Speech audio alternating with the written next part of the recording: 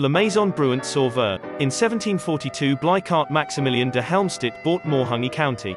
It is in front of the old castle of the Ringgraves, dilapidated, that the Count decides to build his new residence, the new castle, which was completed in 1769.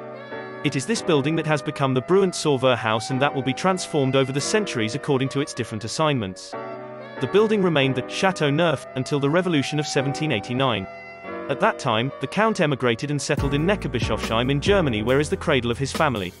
These goods in France were confiscated in 1794 and sold as national goods, with the exception of the new castle and the Provost's house, which were excluded from the sale. The new castle was then transformed into an 80-bed hospital. Count Bleichart Maximilian Augustin, son of the Count who built the castle, died in 1802. His cousin Baron Auguste Raben recovered the building in 1806 by a decree of Napoleon. The new castle remained in the Helmstedt family until it was sold in 1834.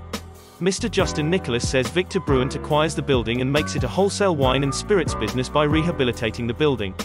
Joseph Laurent Sauveur continued his trade around 1900 and until after the First World War. The company Weiler Frère, a public works and buildings company, became the owner in 1945 and transformed it into housing units, which were sold in lots, to give the residence that we still know today. Joseph Laurent Sauveur was born in Moorhungy on April 21, 1854 and died there on April 5, 1933. The Battle of Moorhungy, August 19 and 20, 1914, gave him the opportunity to show his attachment to France and his desire to serve his native country, who had been annexed to the German Empire in 1870. During these days of war, he treated the French wounded whom he gathered in these premises by giving them first aid and brought them the recon of circumstance. In the days following the battle, led by German officers, Joseph Laurent Sauveur and the requisitioned Morangeois temporarily buried the dead on the battlefield, more than 5,000 fighters in total. He took the initiative with these Morangeois friends to gather the pieces of identification and various documents or objects collected on the dead French soldiers they buried. He classified these objects, hid them until the end of the hostilities to thwart the searches, and then gave them to the families. In 1919, he helped Lieutenant Fliard, delegate of the Military Civil Registry, to direct the delicate exhumation operations and then the regrouping of the dead at the Riche National Cemetery. 1,500 soldiers were identified on 5,000 corpses.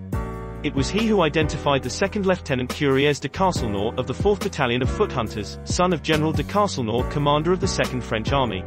He was president of the French Souvenir, delegate to Moorhungy, and was awarded the Croix de Guerre in 1921 and the Croix de Chevalier de la Légion d'Honneur in 1933.